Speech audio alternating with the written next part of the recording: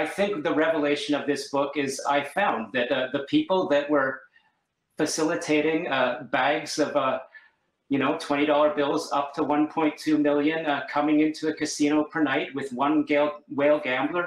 These were the very same people that were interacting with people in the Vancouver Chinese consulate, top level leaders.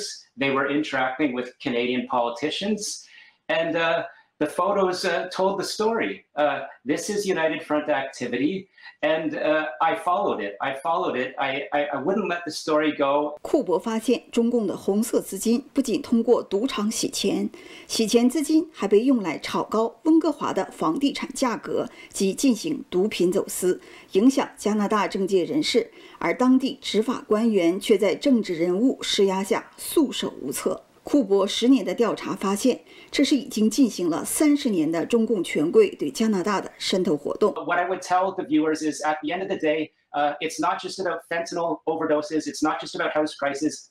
It is truly about democracy. This casino money laundering, this trade-based money laundering, these Belt and Road projects, they're all interrelated into a system where foreign governments, political leaders, business leaders, academics, bureaucrats will be the targets of influence by these same actors active in the casinos. 在新书发布会上，为库珀新书写前言的前加拿大驻中国外交官伯顿表示，中共政府的游说者已经深入到加拿大的各个领域。There is a powerful pro-PRC lobby in Ottawa and Vancouver and other Canadian capitals, mostly retired politicians who are on China-related boards, including Canadian companies and law firms that benefit from their dealings with the PRC.